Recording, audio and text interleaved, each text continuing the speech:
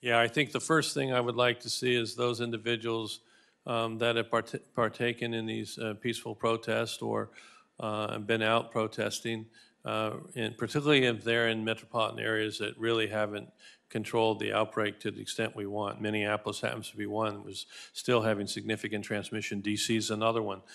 We really want those individuals to highly consider being evaluated and get tested and obviously go from there. Because I do think there is a potential, unfortunately, for this to be a seeding event.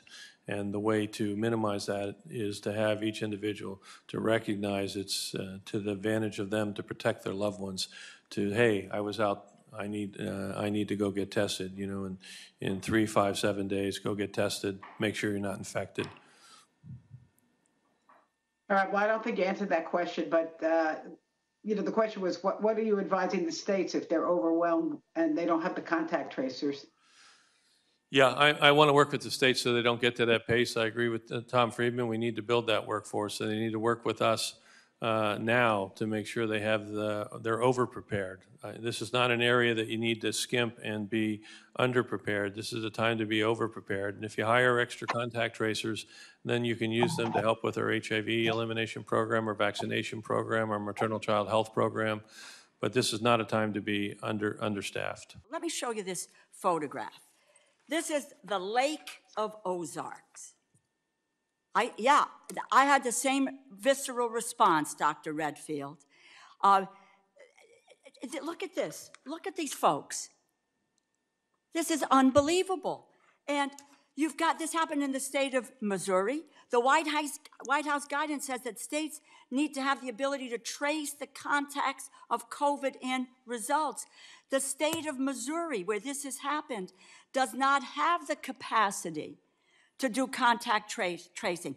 Is the CDC tracing everyone who was there? Yes or no, Dr. Redfield? It would be the state, and we would assist them, and the answer is that we haven't been asked to assist them for that. So we are not contact tracing, even though we have the person, we've identified the person. I can't answer for the state what they're doing, but I will say because of Congress support, we are building enhanced capacity across this country to do contact tracing and get that capacity fully operationalized by the fall of this year when we're going to need it to maintain containment as we get into the fall and winter of 2020. Let me have you look at this photograph. This is, we saw the Ozark photo. This is the photo from last week's SpaceX launch. Yeah. People gathered on the bridge.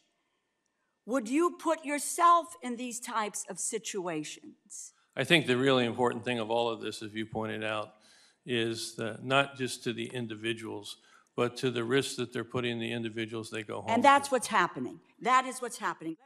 Do we have a vaccine yet? We have candidate vaccines under development. But we don't have one yet. We don't have one for deployment at Are this we point. close to achieving herd immunity across the United States, yes or no? No. Is there any evidence the virus has become less contagious or is becoming tired of infecting us, yes or no? No. Okay. Are all the states meeting the basic tests that the White House guidance laid out for reopening? Downward trajectory, documented cases within a 14-day period, downward trajectory of positive tests within the 14-day period. Yeah, Chairwoman, of course, these were guidances that we put out, and to answer your question directly, not all the states have met those criteria. Okay. This nation is not only hearing a wake-up call, rather we're hearing a clamoring for equity and healing, for positive permanent change to health and social disparities that persist in our nation. Preparedness will be critical when influenza and COVID hits the doorsteps of our hospitals and healthcare providers this winter. I want to encourage all Americans to be prepared, embrace flu vaccination with confidence for the families, themselves, and communities. This single act will save lives. It isn't just health versus the economy, and I think, it really is health versus health. I mean, I mentioned that 85% of children have now missed their immunizations. Around the world, 120 million kids have missed the immunization to measles. There's going to be more deaths from measles in children than there is going to be from flu. So it is trying to find that balance as we come back and be able to make sure that we can begin to operationalize not only our employment, but our health system. And when you think of all the cancer screenings that have been missed that are going to have consequences. So I do think it's important to get back, you know, not only our economy back, but our health system back.